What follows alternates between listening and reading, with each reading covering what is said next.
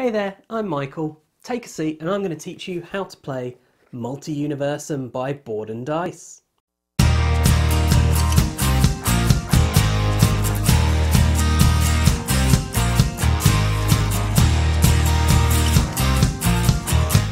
Set up the game, start by taking all the action cards and deal out 5 as the discard pile.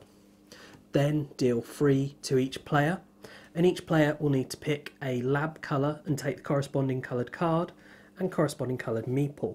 They'll then place that on the corresponding transmitter cards, which you'll lay out. So here we have red and blue. If we had players as white, green or yellow, they would sit on those cards. The final thing to do is to create the portal stacks, and each one of these stacks will contain a single tool card, 2 tool cards and 1 free tool card. Once you've dealt those into piles of 5, you'll then shuffle them and sit them as the stack. You're then ready to begin playing. And the aim of the game is to have the most points at the end of the game. You'll get points in one of 2 ways, both of which revolve around collecting these portal cards under your lab. And I'll explain how you do that shortly.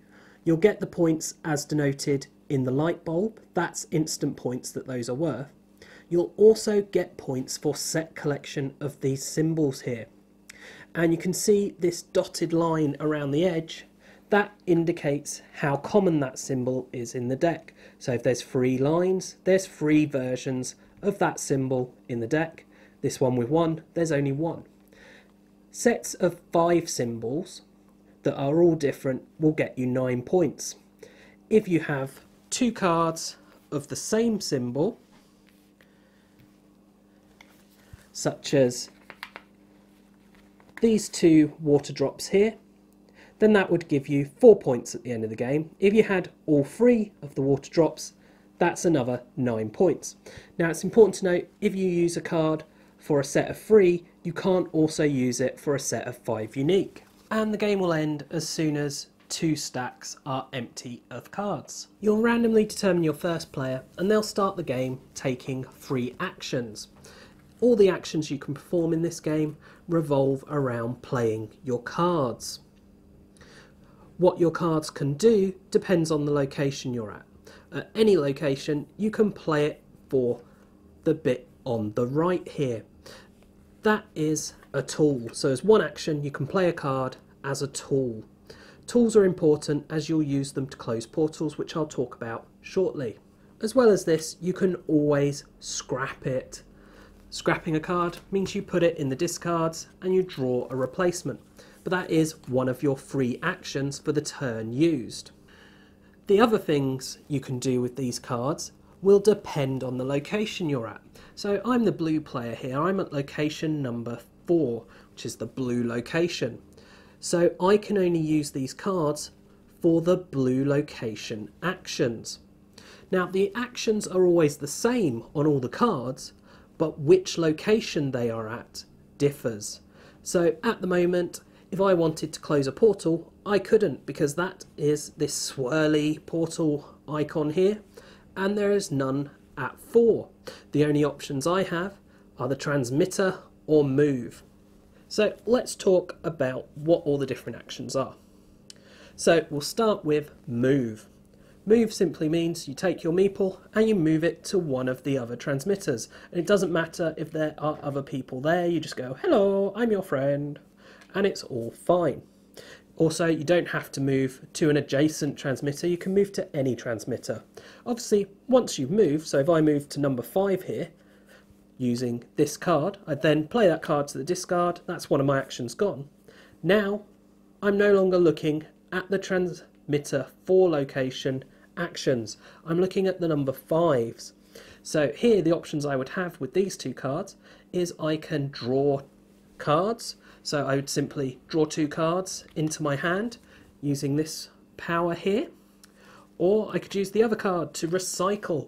Recycle means I get to take any one card out of the discard pile and add it to my hand. The other actions which I haven't been able to do, so let's first talk about close portal. So the portal you can close is dependent on the location you're at. So if I am at location 4 here, I can close the top portal in location 4. But to do this, I must have tools, and the tools must match these symbols on the card. If I have those tools, so let's see if we can find, well, there's one of them, microchip there, and there's a microscope.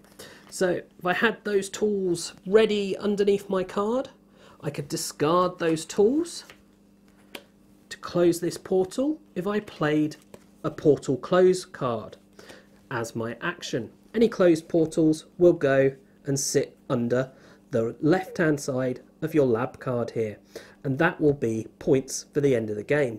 It's important to note that you don't want to put too many tools under your tool side, as these will be minus points at the end of the game if they're unused. The other action that we've not talked about is the transmitter action. This depends on which location you are at. Transmitter 1 will allow you to rearrange the cards in any one portal stack. Transmitter 2 allows you to draw 3 cards and then discard 2 cards. The 2 cards discarded can be any from your hand, not just from the ones you drew. Portal 3 allows you to swap the top 2 portal cards from any 2 portal stacks.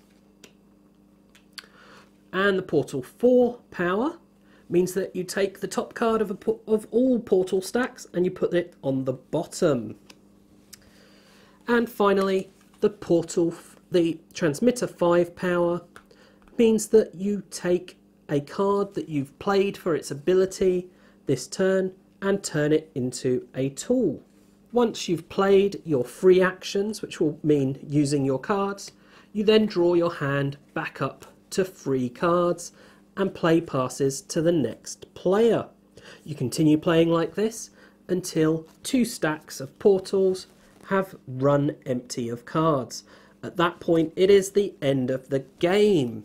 Once the game ends, you'll total up all your portal cards, what points they give you, and minus 1 point for each unused tool. Whoever has the most points wins the game.